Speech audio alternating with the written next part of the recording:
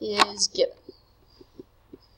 All right, now it jumps to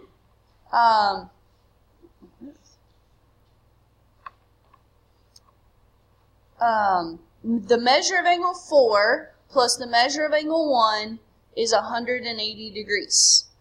What is that? Linear pair postulate. 1 and 4 are a linear pair, so their sum is equal to 180. That is the linear pair postulate. In case you haven't noticed, that one comes up a good little bit. Okay, the measure of angle 1 is equal to the measure of angle 5. The measure of angle 1 is equal to the measure of angle 5. Well, what's the relationship between 1 and 5? What do we call those? Corresponding. Well, what did I just give you right before we started this proof? The corresponding angles assumption. There was a reason.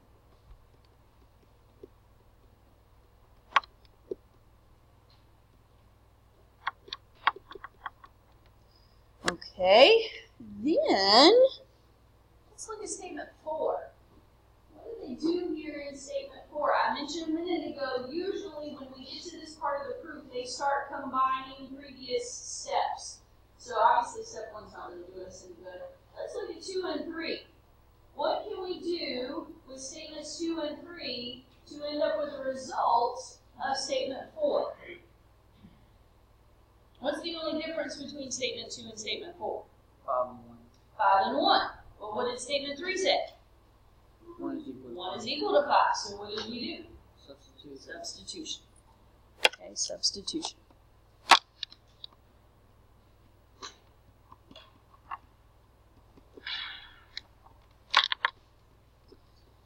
And then angles 4 and angles 5 are supplementary.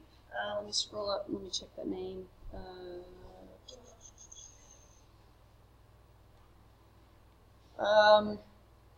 4 and 5 add to 180, so it's kind of like our linear pair postulate, and then combining with the, well, we'll just say the definition of supplementary angles. That's what we need to put there. The definition of supplementary angles.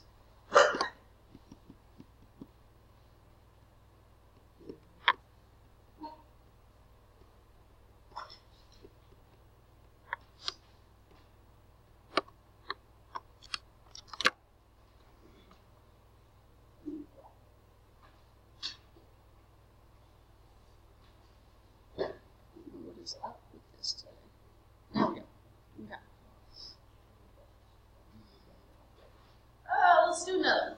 Okay, the parallel lines postulate says that in a plane, 2 lines cut by a transversal are parallel if and only if corresponding angles have equal measure. Now let me talk about this for a second. This is something you need to know. When you see the phrasing, if and only if, that means that your statement can go either direction. Okay? You can split this up into 2 statements. You can say that 2 lines are parallel if corresponding angles have equal measure, and you can turn it around.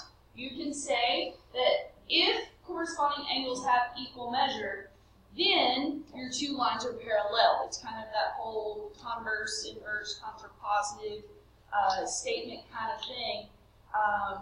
And if you have an if and only if statement, that means that all those statements, the conditional, the converse, the inverse, the contrapositive, all those statements are true if you can phrase it as an if and only if. So it doesn't matter which order you do it in, it doesn't matter which parts have the negatives, they're always true. So let's see here. The question is it reasonable to ask if there are other relations between 2 angles formed by a line intersecting 2 other lines that would allow you to conclude that the 2 lines are parallel? So is the only thing that we can use corresponding angles, or can we talk about other angles as well? So we have this diagram. Now clearly, the way that this is drawn, these are not parallel lines, right? Okay, L and M are not parallel lines.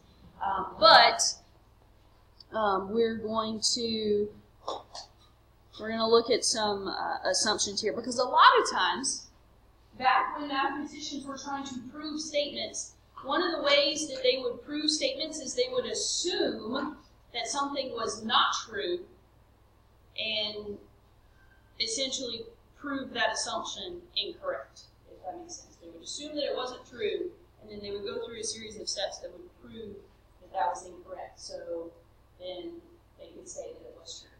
So anyways, question A. What condition on a pair of alternate interior angles would guarantee that line L is parallel to line M? So alternate interior. Somebody give me a pair of alternate interior for this diagram. Which angles are alternate interior? 5 and 3. Okay? So they say write your conjecture in if-then form. So you should say, if angle 3 and angle 5, what do we know about alternate interior angles? They're the same. They're congruent. If angle 3 and angle 5 are congruent, then line L is parallel to line M.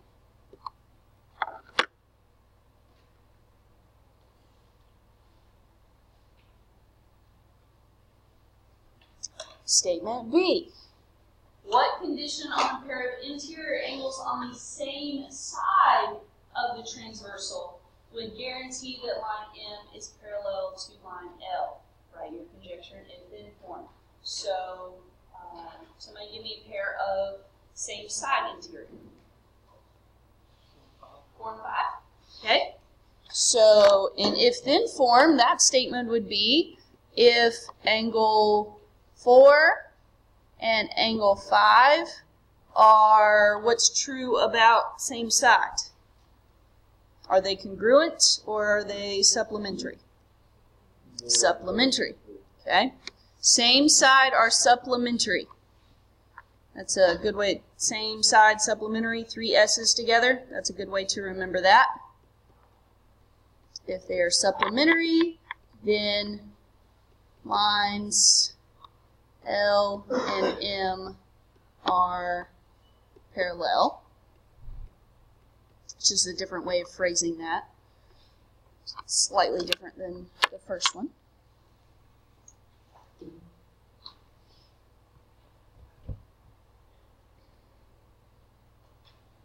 Now C says what condition on a pair of exterior angles would guarantee that line L is parallel to line M.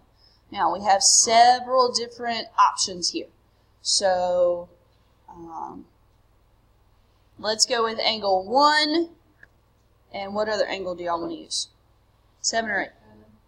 7. So 1 and 7, what are they? They are alternate exterior. And alternate exterior are congruent or supplementary? Congruent. So if angle 1 and angle 7 are congruent, then lines L and M are parallel.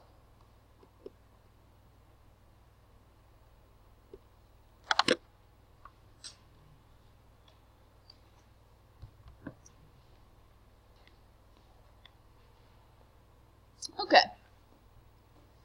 Let's see if we can prove part B. See if we can prove that if angles 4 and angles 5 are supplementary, then lines L and M are parallel.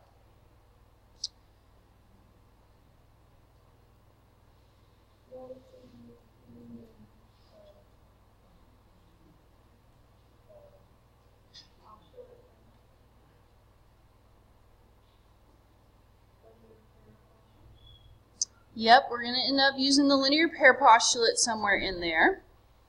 Okay, but we're going to have to use the linear pair postulate. We're also going to have to use our corresponding angles assumption, right? So the if is going to become our given.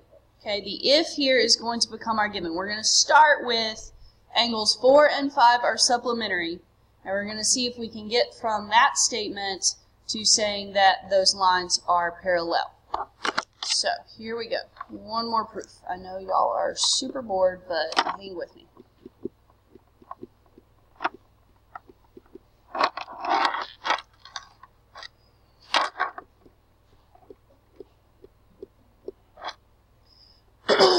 And please stop worrying about the people across the room. Alright, so we're going to start with angle 4 and angle 5 are supplementary. That's going to be our given. So we're trying to prove that if this is our assumption, angle 4 and angle 5 are supplementary, can we get to saying that L and M are parallel? So I'm going to start with, Mallory mentioned it, the linear pair postulate. So I can go either way. I can do a linear pair with angle 4, or I can do a linear pair with angle 5. Which one would y'all prefer to do? Anybody? Doesn't matter. 4. Okay. So, angle 1 and angle 4 are a linear pair.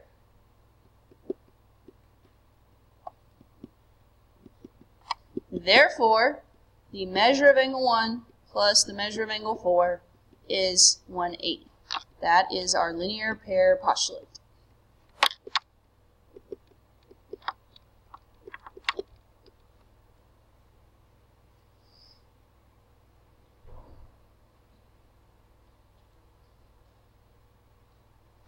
Now, I've somehow got to involve angle 5 in this.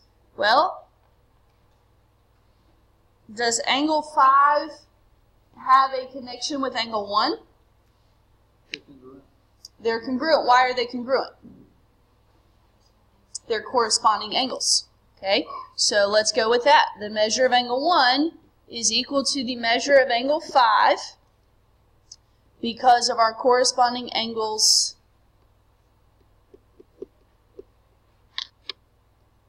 assumption.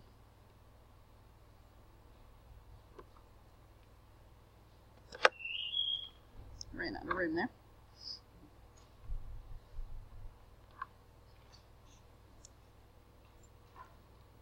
Okay, so how about we do a little substitution here?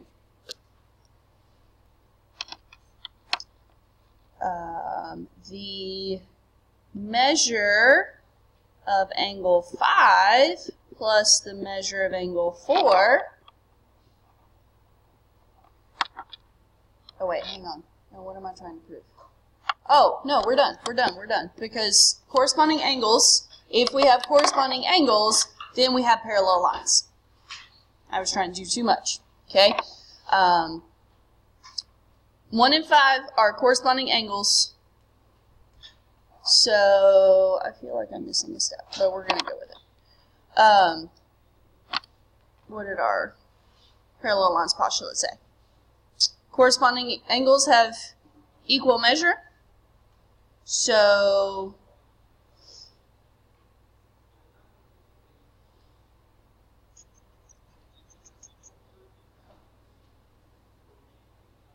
I think I am missing. I need to put something else in there. What am I missing?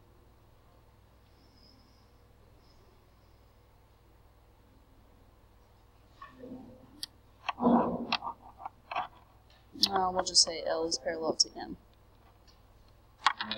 And the reason is the parallel lines